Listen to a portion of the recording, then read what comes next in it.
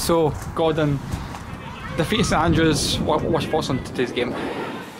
Well, we came up here to try and win a game, and I think you can probably see that.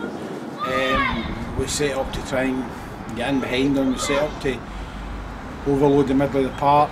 They set up in the first half very similar to us. Well, I don't know if they normally play that way, I don't know if they had watched us, but they changed it in the second half obviously. I think, listen, the scoreline shows that we beat 2-1, and that's what reflects the game. But as I said, I'm just disappointed we lost the game. Couldn't even get a point out of the game at the end of the day, because I don't think we actually had a shot on target for the amount of the ball that we had. You're just after saying a minute or two ago there, you know, when Graham gets inside the 18-yard box, he's got to try and hit it and try and make the goal, make a save. But we seem to get into the 18-yard box, and you know, we're looking to pass it. You know, but effort-wise, I cannot fault the players for effort. You know, that probably for the 90 minutes, you know, they had a 5-minute spell, and I think they scored 2 goals in 3 minutes, and that's what happens to us at times. And I could honestly, hand on my heart, say that's probably the only 5 minutes of the game that they possibly had. But at the end of the day, we beat 2-1. I said, first half we came out just wanting to get a goal, we had chances, but they took theirs, and that's kind of difference.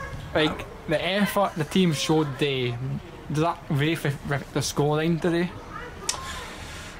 Well, listen, if the players can give everything they've got and they don't win a game, and I mean everything, leave everything on the park, sometimes you just got to kind of ask for any more.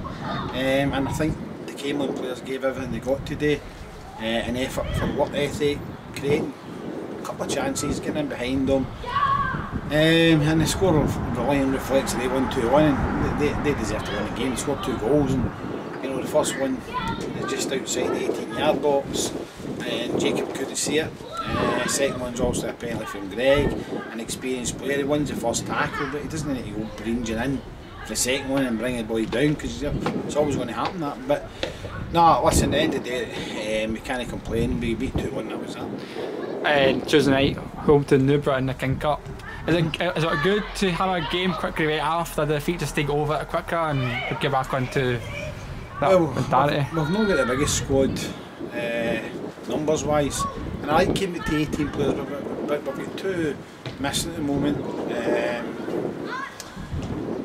I would probably like to have kept them fresh for Saturday, but I'll probably have to mix it up on Tuesday to give, you know, fresh legs on the park. And listen, we take to the field on Tuesday, we're looking to win the game. But at the end of the day, we've got a real tough game next Saturday against Eric. Thank you.